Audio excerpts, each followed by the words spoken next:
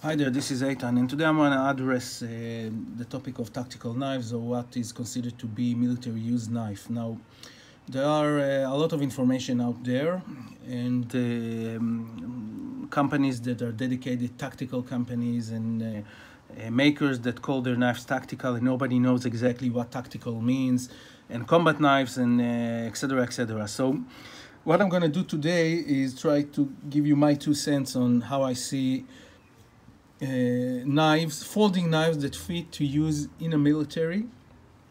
And how I'm going to do that is I'm going to show you my collection.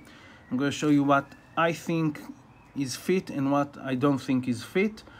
And you can take what you want from this video and make your own conclusion. Take it as an advice, ask question, whatever you like. I've been in the IDF for several years, and this is what I think. Okay, now couple of basic assessment. First, the knives or the use that I'm talking about is for field units. Field units can be in an urban area or in the middle desert or in a jungle, but they can encounter dirt, gunk, etc. Okay, not in an office.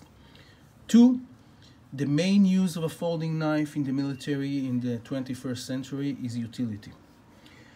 No one can know what will be tomorrow or how combat will go and what you need to do, and if you need to use it to, I don't know, to escape or protect yourself from someone. But most likely, most soldiers in their life will use their knives, fixed blades or whatever, for utility, not for self-defense or assault or anything, and I hope it will remain like that. But as I said, nobody can predict the future, nobody can know, so it's also something you need to take under consideration. So these are the stuff. And another thing, money, budget is not an issue in this video, because some people have enough money to buy a expensive model and some are not. And I'm gonna mention 2 or 3 more models that are not in the video, and I recommend them. So let's go inside. Now, I collect US military knives from World War I till now. And the knife collector, the military knives collector, we divide military knives in several categories. One is military knives that made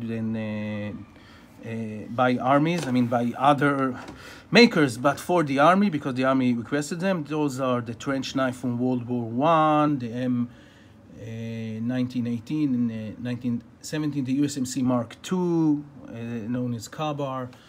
Those were made. So those are one type of military knives. Another type are one that been adopted by soldiers during use and were in civilian use, and they become military knives because historically many soldiers used them, and even some bought them. And also I add to that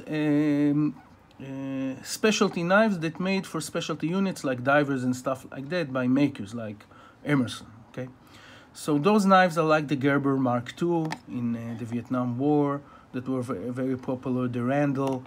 Most of them weren't issue knives, and the SOG knives were specialty knives made for units. So those become also military knives, and knives that purchased by soldiers, okay, and become very popular, so people see them as a military knife.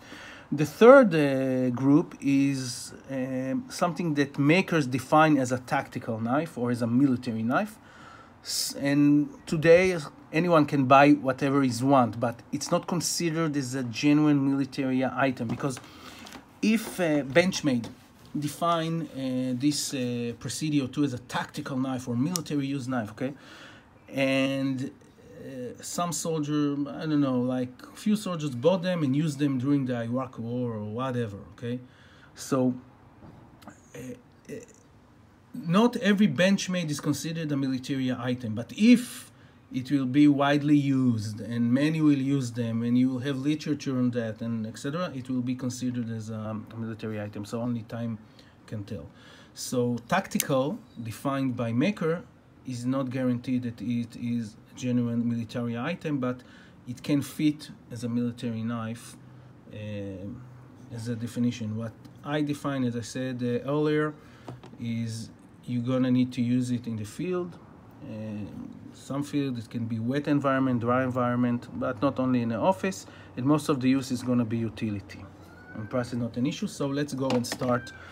And I say what I think on every knife that I have, and if it will fit and if it will not. So let's start with this one. Well, this one, it's the 40s Viper, cost around $240, I think, something like that. I don't find it fit for several reasons. One, the handle is slippery, although it has a good grip, and it's easy to manipulate it with gloves even, no problem. You can open it like that. It has bearings, and I don't like bearings in dirty environment, because bearings tend to get dirt, and to clean them or use them, to clean them and maintain them, it's not as easy as washers. And I think that if I have a model with bearings and another model without bearings, and the variety is large, so I will pass on bearings. Some people will say, I don't care, I'll take bearings. It's not mine. I think this is not fit because of the bearings. Strider SMF, well, this is one of the kings here, the aces. It's very good. It's very expensive, around 600, 500 US dollars, but the knife is just made for hard use because it's easy to grip it with gloves, without gloves. You have a lot of places to grip and jimping. You have several of holding position and choking position, even with large gloves. It's easy to open, and it's very easy to maintain because it has over here washers. You need to take air pressure or nothing, even if it's fall into the dirt, air pressure, even water, and then apply a bit of oil, and it will work okay. You don't need it fly out like you know, for fidgeting. And the blade here is from stainless steel, which is also, it's important. People in the knife community say, it's stainless, it's not strong, I want 3V. Rust is not fun, okay? Especially when you have a million other stuff to do, from cleaning your weapon to get some sleep. Rust is no fun.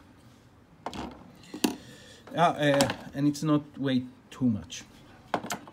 And forgot easy access because it's not deep carry. Solcom Elite. Solcom Elite is hit and miss. Strike and miss. I don't know how you say the expression exactly. Why? Because a lot of thing in this knife is made for that use, for what I consider is a good utility military use. It has a big blade, chunky blade. It's not the best cutter, but easy access with the fingers and good grippiness, and you know, it has over here those this part is like a semi-guard and everything on point, but bearings. As I said earlier, if I have a knife, this one costs 300 US dollars. If I have a knife without bearings, I'll take it.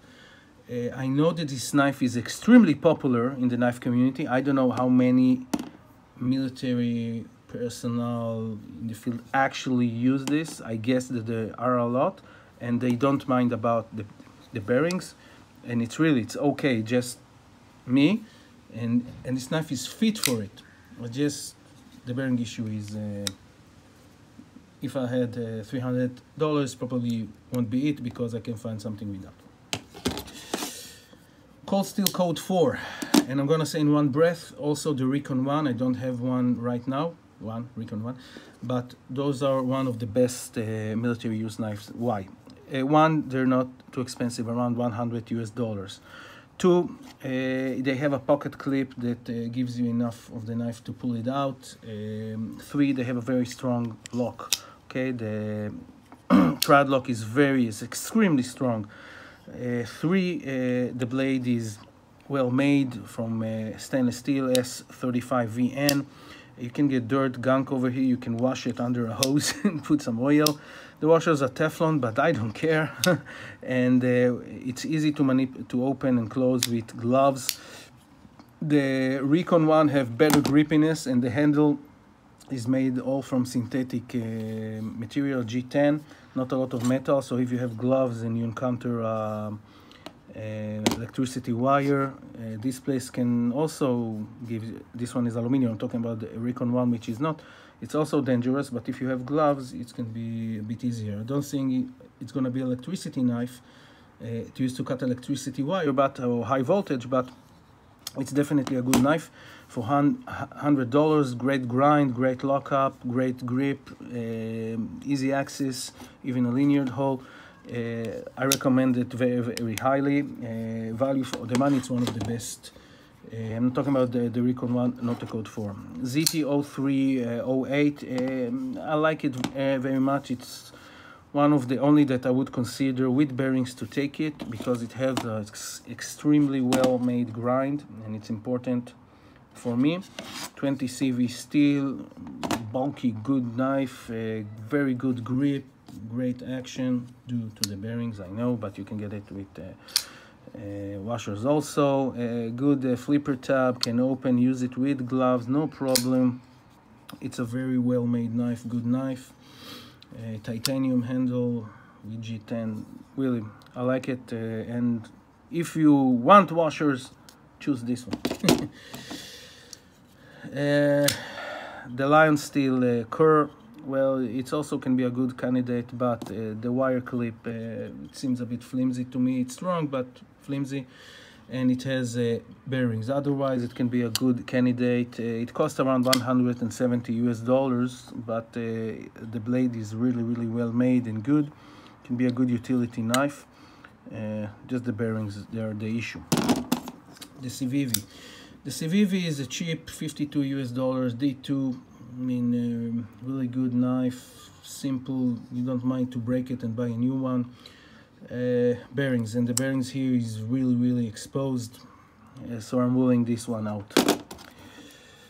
This one, the Swayback. The Swayback, I rule it out. It doesn't have bearings, it have washers, but I think the general shape is not that suitable. It looks too, it's very, very smooth, and I don't find it too suitable. And the access to the opening, I don't know, with gloves, it seems like you're gonna have a bad time with that, so I'll rule this one out. The Vero Isotope, well, I haven't learned this knife, I got it today, so I think it's gonna make a bit of time to consider or think about it, but have washers, so it's gonna be probably a no-no. And it's like $500 US knife. We have over here the Reich, this Reich from 2017, washers, so it's a big no-no. And it's a bit expensive, $240, something like that. It's what people would call, this is a tactical knife, because it looks like futuristic and something like that.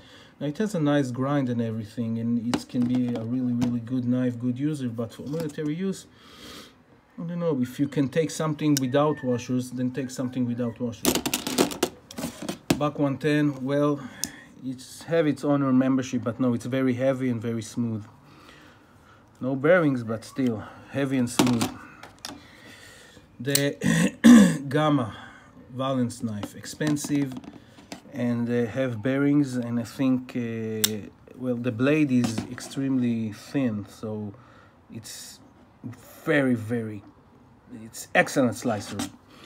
But the fact that it have bearings, if it didn't have bearings, I think it was one the best candidates. I'm reviewing this one, so I carry this one those days, so I carry this a lot, and it's cut so wonderful.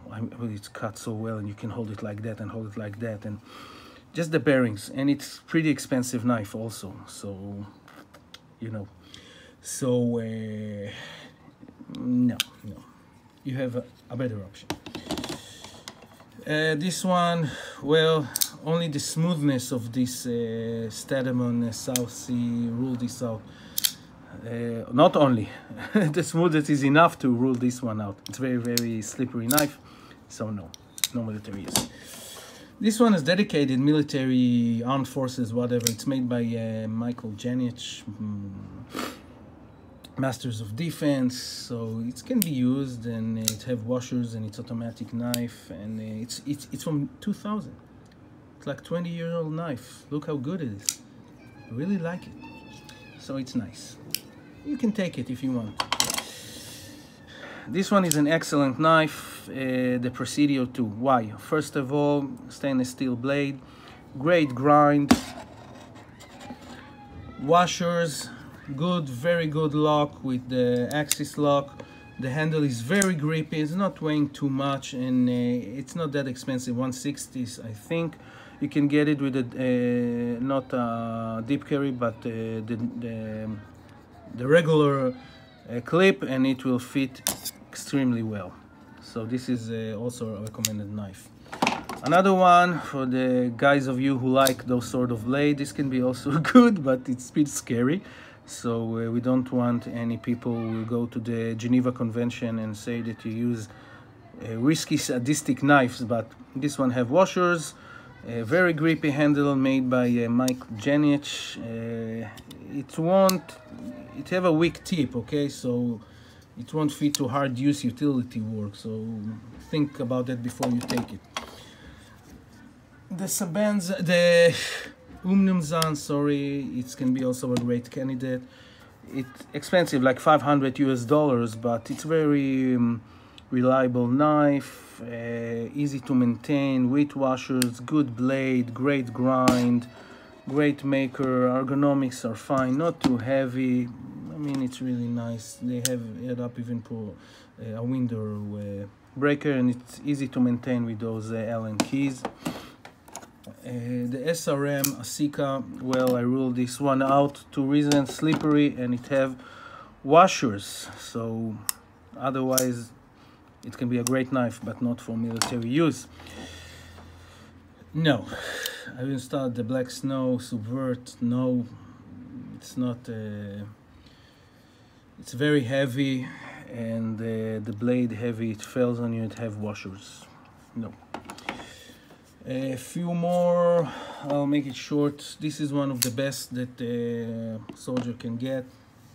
The Hinder XM24. I think it's wonderful. I think this one with washers, it's excellent. Have a great ergonomics. You can choke it. It has great blade grind. Heat treat is okay. It doesn't weigh too much. It weighs enough. You can secure it with the lanyard here. You can have the carry not beach yellow, so it's good. It's easy access. I mean, it's really good, good model, and you can get it smaller. Another one. This is what I call a budget knife with washers, sort of a FRN or something like that handle, shallow carry, D2 steel, easy to choke, $40 US knife, easy to use with gloves. Can be a great candidate. Use it. If it breaks, you don't care. Another one, the Paramilitary 2, also great candidate. Prices are range from 150 to 250 to 220, something like that. Use a stainless steel blade. You just need to take under consideration the blade tip is a bit thin. Great lock with the compression lock. Very light knife. It's one of the lightest knives here. Excellent slicer. Easy to open with gloves. I mean, it's a great model. Easy to choke. One of the best, I think. And last one, I have over here more, but I'll stop. The Leatherman. Well, the Leatherman, well, it's a multi-tool, and you have several. This one has several knives, several blades. You can have a saw. You can have,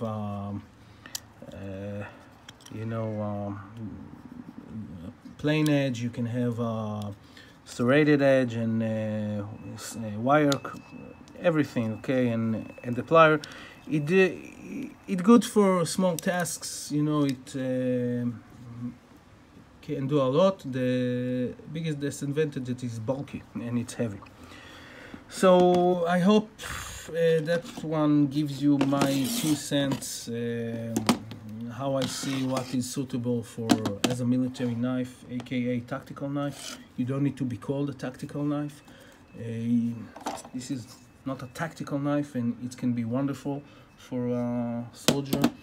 And also, what I've seen here, this one called tactical, okay, but not everything that is named under the headline tactical is You need to look at the quality and look at the properties of the tool that you use and the environment you use it, and fit it to the budget. So I hope you enjoyed this review. It took a bit time, and that's it. So have a great day. Bye bye.